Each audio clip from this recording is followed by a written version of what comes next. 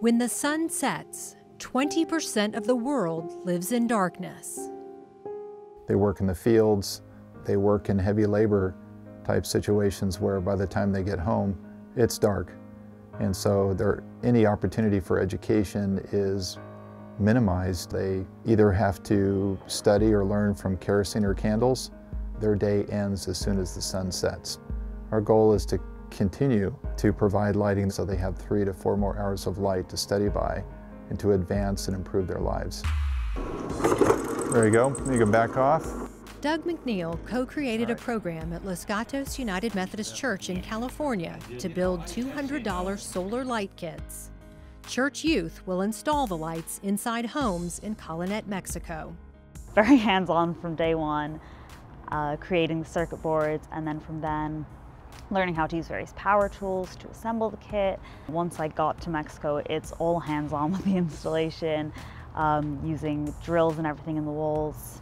Lighting for Literacy launched in 2010. The project teaches STEM, science, technology, engineering, math, and life lessons. Young engineers see firsthand how different life is for their peers in other countries. Along with each light the team installs comes a gift. And they're so excited about getting these books, and I just think that that's just something really cool to experience. It is a 21st century project that really addresses the obvious need for light and literacy around the world. In our own backyard, one of the things that I love about Lighting for Literacy is that it connects STEM education. In the United States, young girls are not always encouraged to be involved in STEM projects. The kits have seen upgrades over the years and can now charge cell phones too. Lighting for Literacy started as a one-time Earth Day project for Mexico, but the idea quickly went global. We got a call from India that they had this rolling blackout. We shipped a light there. It was one of the first 10 that we built. And that light ended up lighting up the Thymane orphanage. So one 7th grade, 11-year-old built a system that lit the lives of 80 students. Lighting for Literacy partnerships have formed all over the world. We build them downstairs here at the United Methodist Church. They get packed out in their suitcases, they board planes, and they head to all reaches and corners of the earth. In 2013, McNeil and co-founder Jess Salem received the White House Champions of Change Award. But McNeil says the best part is watching education light young minds.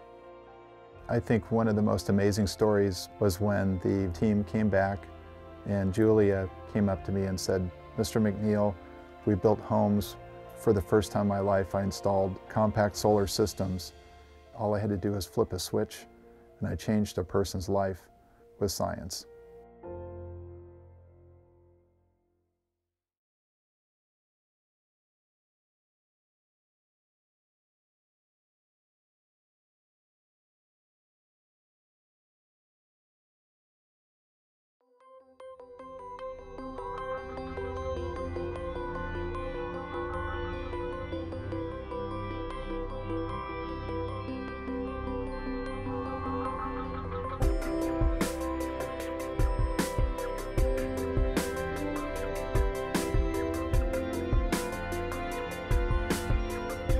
This video was brought to you by the people of the United Methodist Church through World Service donations.